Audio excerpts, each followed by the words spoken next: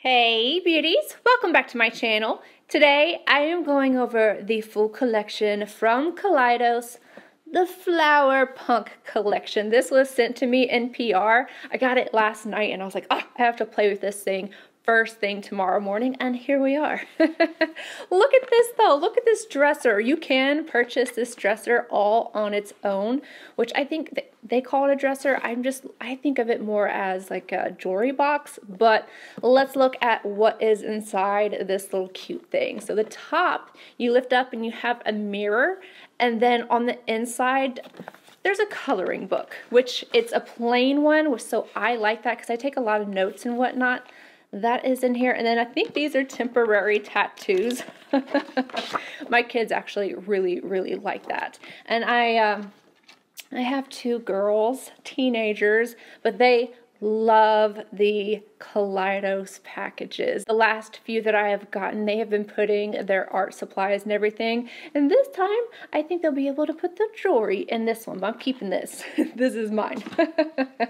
And then if you open up the second drawer, we have two cloud paint collections.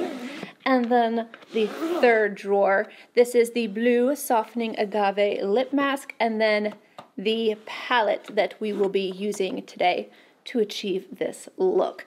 Now let me actually show you each of the products and the swatches, give you guys the information, and then we'll get into the look. The star of the show is the Flower Punk palette. I love the packaging on this. I mean, I love Kaleidos packaging anyway. The ones that they have, the Futurism palettes, oh, I love those. But this is really cool. This comes off, it's magnetized. And then so you have your mirror here, and then the palette is here.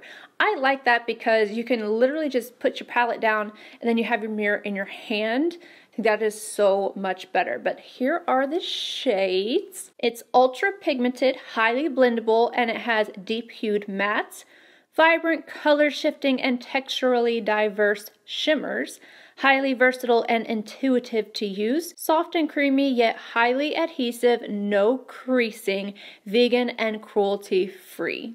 Then we have two different sets of the Cloud Lab Lip Clay. The darker set right here is Flora Noir, and it retails for $35. The shades include Cactus Flower, Mahogany, Agave, and Dahlia. And then I'm wearing one from this collection, which is the Sand Castle set. The shades being Adobe, Dune, Terra, and Sienna. And last but certainly not least, this is the Blue Agave Softening Lip Mask, and it retails for $8. The description reads that it's a highly moisturizing lip mask formulated with shea butter and agave leaf extract. You're supposed to leave it on for at least 30 minutes so you get that really nice moisturizing effect. You can use it before you apply, like I did, my lipstick, or you can use it overnight, however you like. But yeah, this is actually really nice, which I'll talk about that later. Let's go ahead and get into this look, and then I will give you guys my thoughts. I'm going to start this look off with the matte pinky shade on a GOSS number 19. I'm going to take it right in the inner corner, blend it upward. I have my eyes primed, but they are not set. I use the By Mario little palette. It is set right underneath my brow arch, but not on my lid or crease. Dipping in once more. I want this to be just a little bit more intense. Making sure to bring it all the way down on the inner corner. And then I'm stopping almost halfway. MAC 221 Mint Fever. I'm going to apply this shade on the middle part of the crease. First, just going back and forth motions because this is darker than the last shade. And then I'm slowly going to blend upward.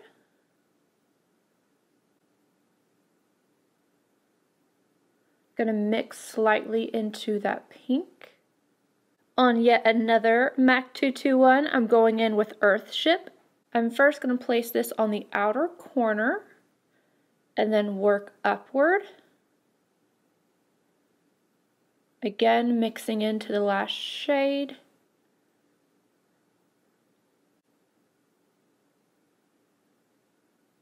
And then I'm taking chlorophyll on a Yano series number 8, very lightly going around the edges of those shades. Not around the pink, but just the greens. Refer 21, dipping into Aloe Cove. I'm going to place this on the center of the lid. Be careful, this shade is very crumbly. I'll show you a picture of it later, but just touching it with this brush, it crumbles. So I'm kind of stamping it and pressing it onto my lid and lightly going over the edge of the last shade. So I get a blend and kind of pushing up into the crease slightly. On another Refer 21, I'm going to go in with the pink one, Stained Glass. This one is crumbly too, not as crumbly as the last shade, but still crumbly nonetheless. I played around a little bit on the other eye to see, like with my finger, and I used the shades like a little bit wet, like slightly dampened. It was a little bit better, but not as much as I had hoped. So I'm going to do that now. Aloe Cove wet on the Refer 21. Just going to go right over where I placed it. It does help with the fallout though. You're not going to get as much fallout. Same thing with Stained Glass. No additional product on the MAC 221 with the deepest shade. I just want to add a little bit more depth, but I don't want to pick up any extra color. Refer 26 and Nouveau, placing this right along the lower lash line.